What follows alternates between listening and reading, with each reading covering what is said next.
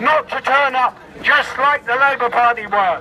But because of the mood, because of the situation in the streets here in the ghettos, they reversed their minds and came out with the people. I'd like to talk about the 1970s, where the Labour Party were in power and the National Front fascists were marching through the streets and terrorising the black and Asian population. When the Nazis, the National Front, met to march through Lewisham in a march against black muggers, so-called, 6,000 police were employed by the Labour Party government to stop the anti-fascists from halting their march. However, again, the strength of the people, tens of thousands of us turned out and we smashed the fascists off the streets. So 1977 was also a great victory, and we actually came into physical confrontation with the Nazis and we fucked them. They had out their heavy mob, but we fucked them because we were the people, because we were so angry and we'd had enough of it. And then we went on to clash with the police. It was the first time, it was the very first time that riot shells were employed in mainland Britain. And the story then continues right up to 1981 and the Brixton riots. I'd like to also say that Martin Webster, the head of the Nazi National Front, had a one-man march several years later through Hyde in Manchester. 3,000 to 4,000 police were there, deployed to defend his so-called right to march and to arrest anybody that attempted to oppose his so-called march. This is the reality of Labour. Do not be fooled by any of this Labour crap. They are the people that nurture the fascists. It's under Labour that fascism thrives. I'd also like to say as well, of course, that we have had the EDL scum attempting to march through the streets here, and each time we have mobilised the population here, the Asian population, the Bangladeshi population in particular. We have mobilised to keep them off the streets, and 3 times we have been successful in halting their progress here. Should they come again, we will do the same. But let me remind you this, that over 130 anarchists and anti-fascist militants, including local kids, were arrested a few years ago when the EDL attempted to march through. I'd like to say that the Labour Party, the left and the police collaborated in this mass arrest of anarchists and local youth. Do not forget that. And the fight still goes on here. The fascist scum may have been wiped off of the streets here, but they are still around. And now we are fighting another fight. Instead of ethnic cleansing, what the Nazis have, we have social cleansing, where they're moving everybody out of this area. All the working class people, whether they are white, whether they are black, or whether they are Asian, are being moved out by the Labour Party in order to erect those disgusting monstrosities you see down the end of the street, those yuppie droves where the international rich are moving in. We have people sleeping on the streets here. We have 20,000 people on the housing waiting list. And yet, of these 5,000 luxury flats that are being built within a 5-minute walk of here, most of them will remain empty as speculative ventures for overseas investors.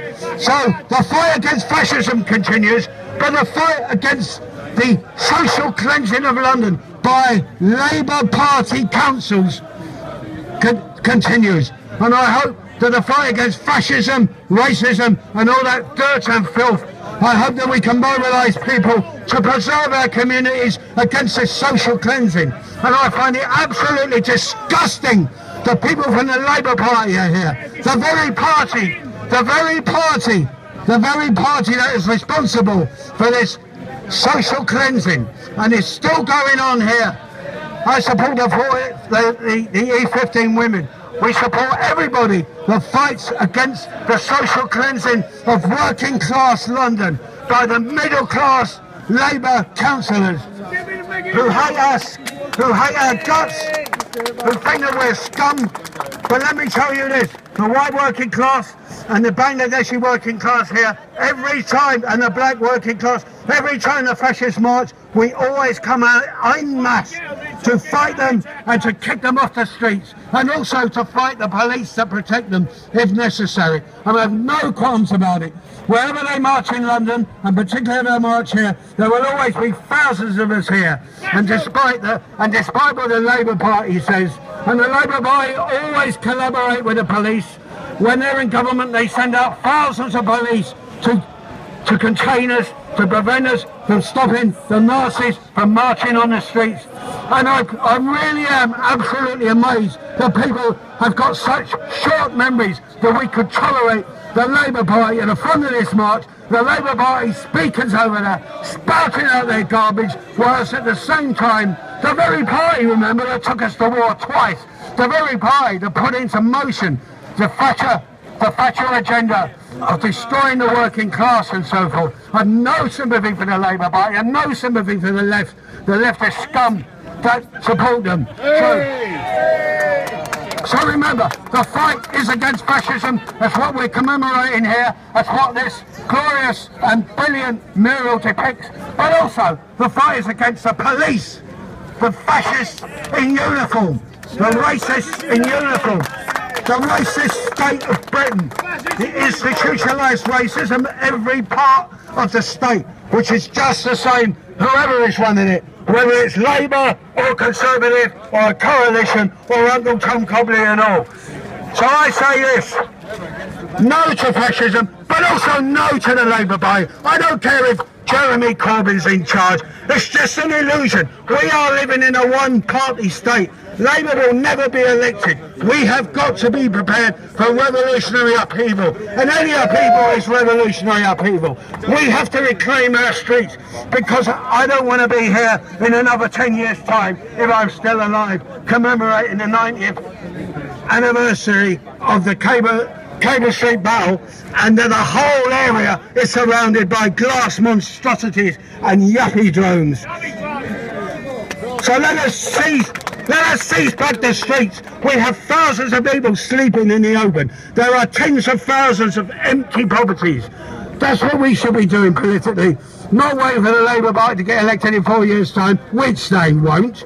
But seize buildings, seize the initiative, take the fight onto the streets.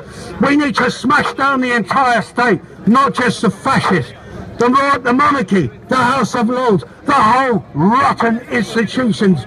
We need to destroy them, and we need to have a revolution in this country. Something that's about 150 years overdue, but better late than never is what I say. So there, thank you very much for listening to my spouting. Long live anti-fascism! Long live the kids on the streets when they fight against the police, and long live anybody that comes out to oppose fascism, no matter what circumstances. And well done to them, even if they are in the left or the Labour Party. But basically, it is the masses of the people, the ordinary people, the residents of these areas that smash fascism, not the left, and not even us anarchists, but the ordinary people. Thank you.